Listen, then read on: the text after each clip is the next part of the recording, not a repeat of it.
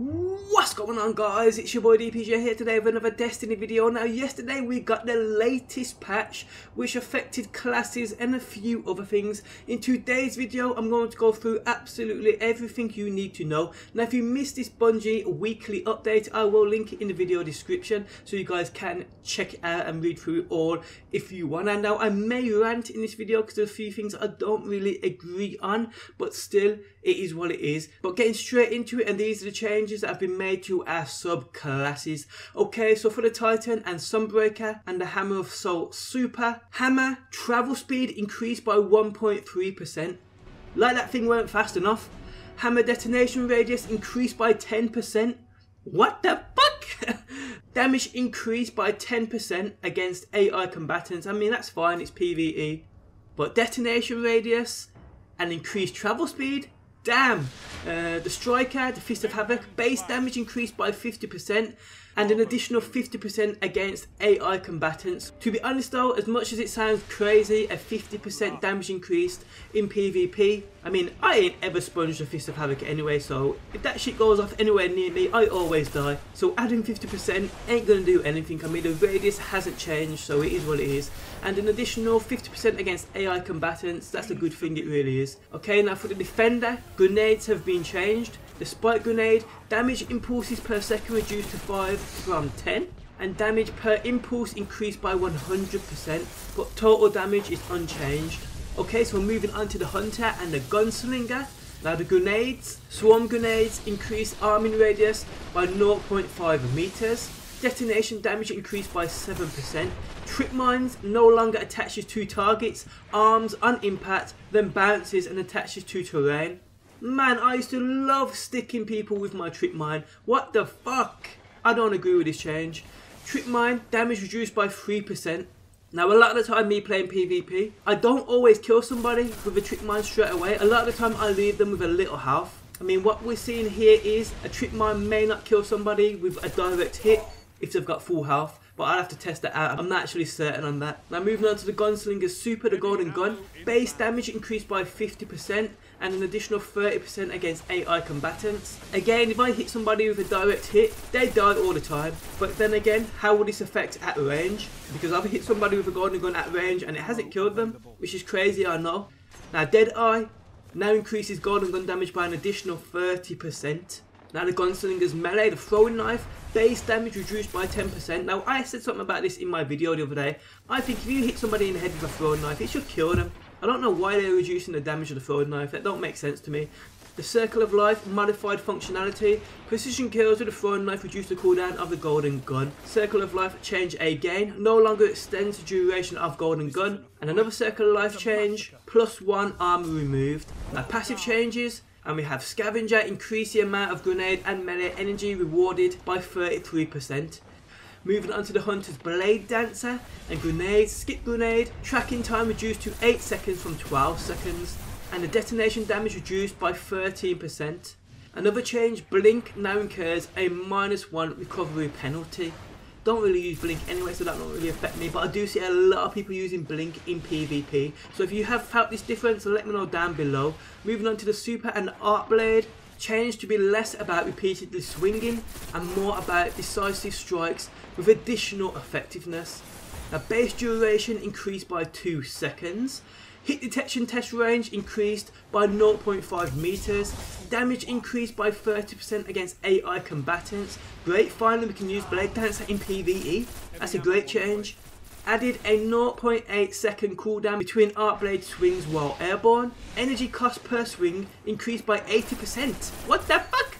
Oh, but this is good. Energy cost on hit decreased by 20%.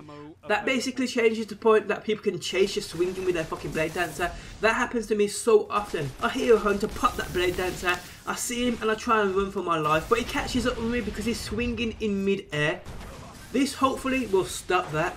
Moving on, a change to the Vanish now causes the player to vanish on cast in addition to its normal functionality. And Showstopper, damage radius extended by 1 meter. Moving on to the Melee and the Blink Strike, lunge distance decreased by 0.4 meters. And backstab, valid backstab angle reduced by 30 degrees. Now this is good because a lot of the time blink strike, I seem like I get blink striked from in front. So if they've reduced the angle, this is great. Escape artist, invisibility effect delayed by 0.2 seconds. And fast twitch, recharge reduced by 20%. Now moving on to the passives to do with this subclass. Encore, killing an enemy with Arc Blade now extends its duration and grants a 150% increase to Arc Blade damage for a short time. This again, you don't really see people sponging the Arc Blade in PvP, so it's a great change for that PvE.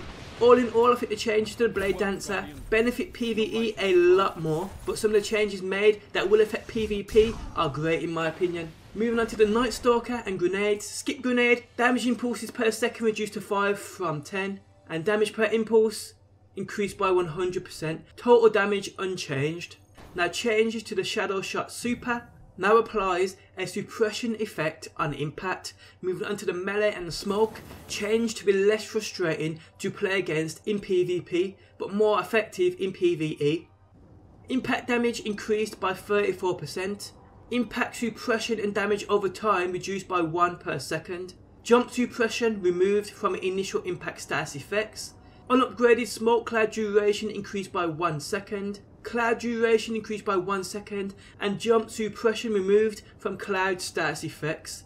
Vanishing smoke +1 agility removed. And snare, cloud duration increased by 1 second. Now the passives to do with this Night Stalker subclass. Courage of the Pack now increases recovery, armor and agility by 2 per stack.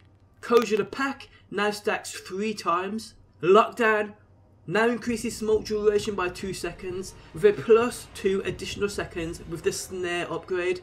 Predator now reduces the cooldown of the Shadow Shot ability, and Shade Step moved to a single dodge on a 3-second cooldown. Me being a hunter and hunter masterclass all day long, I agree with this change. I mean, I hate playing against hunters in PvP and they shoot and roll. It's so fucking annoying. And I know a lot of people use it and use it to their advantage and are going to hate this change.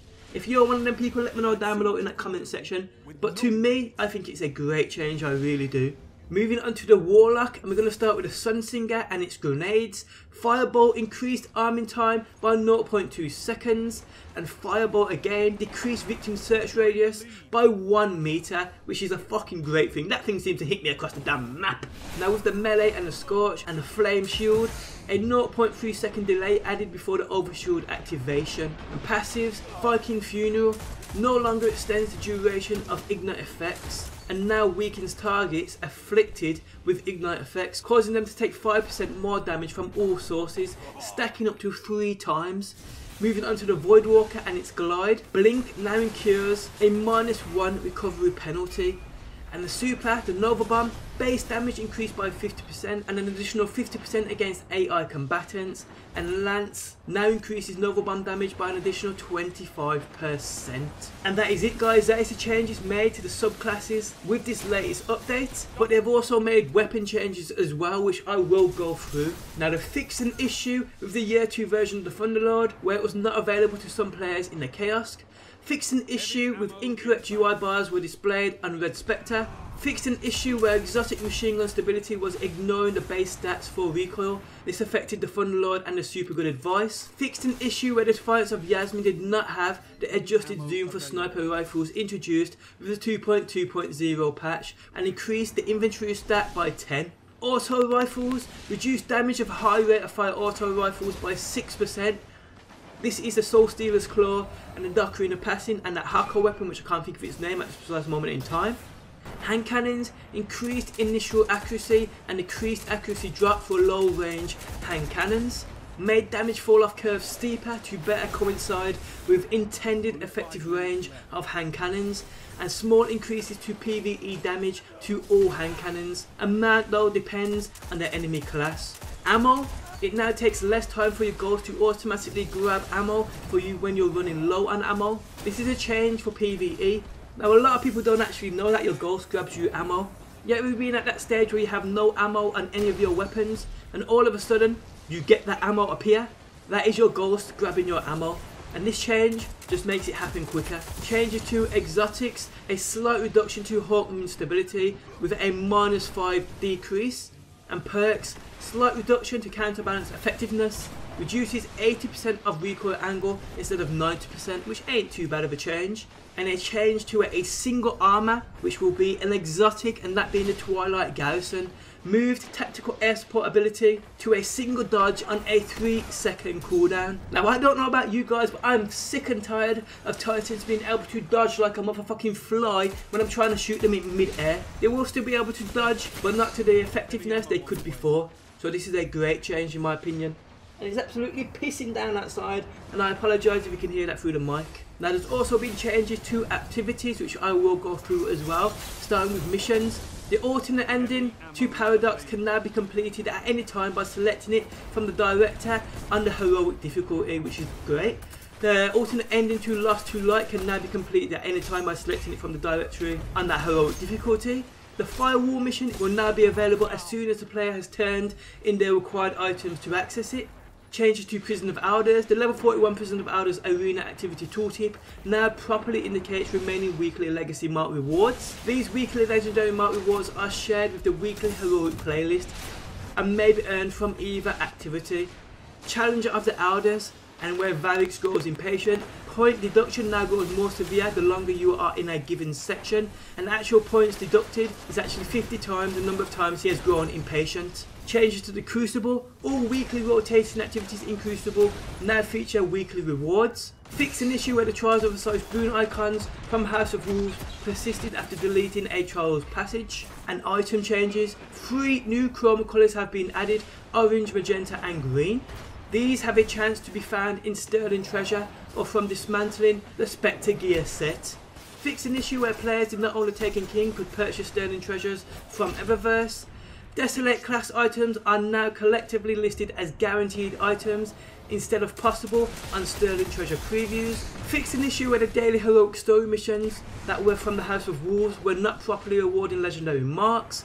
Fix an issue where the Kickstance email was not displaying proper announcement text. Fix an issue where Varix would not sell the Dreadfang sword if the player obtained and dismantled the sword on all characters. And last but not least, UI. Fix an issue where equipping the armour of Val's new Monica ship caused a false postmaster notification, and your friends are now displayed in the director when hovering over activities they are currently playing. And guys, that is it for this latest update, the 2.3.0. Let me know your opinions on any changes which are of interest of you down below in that comments section. Thanks for stopping by as always. Do smash that like button, I do appreciate the support, and I'll catch you guys on that next one.